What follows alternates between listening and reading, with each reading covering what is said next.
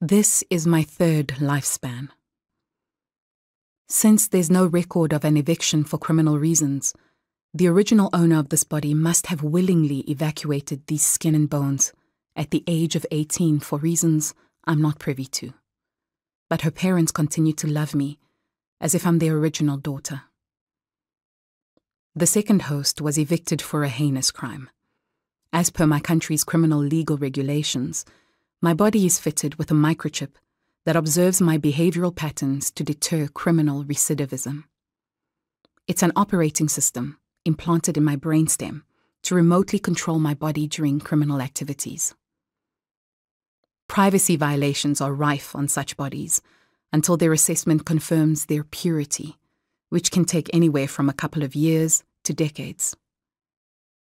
My purity test is close, but we're neither given an exact date nor told what to expect, much like the forensic evaluation.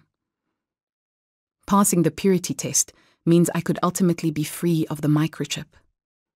I'm terrified that one tiny wrong move could destroy my chances. I need to be perfect. I need to be perfect. I must be perfect. One day, I'll be free.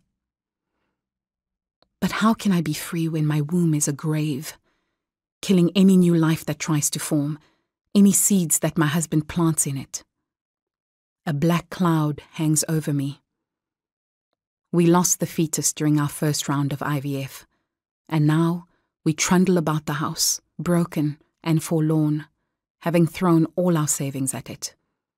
I didn't pay the alarming cost for mind transfer reincarnation to receive an infertile body with an artificial arm, even if it is a surgically attached, fully functional bionic prosthetic. I couldn't tell it apart from the rest of my body until my doctor peeled back the synthetic skin to show me the first day I was revived. But I don't know why this arm was amputated. My parents won't tell me what happened to their first daughter in this body. So I don't know if it's the first or second daughter who lost this arm, or how. I feel robbed. I filed a report against the Body Hope facility. The Body Hope facility, Body Hope, Body Hope, we give every soul hope. But it's in their indemnity clause, which allows them to supply bodies they deem in perfect condition, not what the host considers perfect. There's nothing I can do. It's back to the old routine now, the ovulation alert waking us to morning darkness. Elifasi thought it'd be exciting to do it in the shower, the one thing we can vary, the only thing we can control in our lives. Suddenly, he wasn't in the mood, so I said, "Just stick it in and come. It's not like you ever last anyway." His mouth puckered. He hammered me. I leaned against the cold tiles, zoning out into an out-of-body experience. I was a robot.